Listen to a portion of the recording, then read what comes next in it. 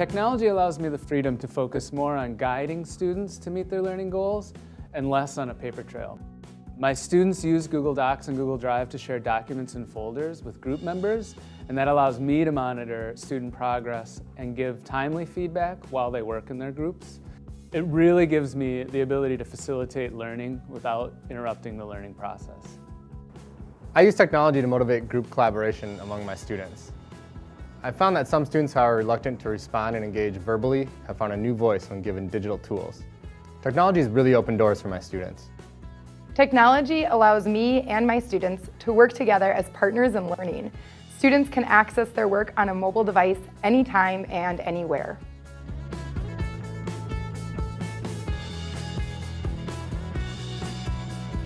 Begin with the end in mind.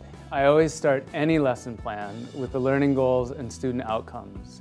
Good lesson design is really the key to making the effective use of technology. I think collaboration can take many forms. Partners, groups. It's important to decide who will be doing the collaboration and be very clear with your student expectations. Sometimes I like to give students the freedom to choose the groups, and sometimes I assign groups with a special purpose. Technology should never drive the instruction or the collaboration, so be sure to choose the right tool for the right job. I like to use Google Docs for students to use peer editing or round-robin writing.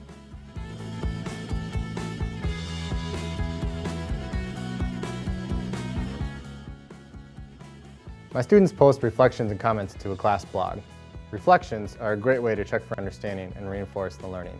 Plus, they love sharing their work with the global audience. So I use Google Groups as a collaborative space and discussion board for student groups. This allows me to see the progress each group is making towards their learning goals.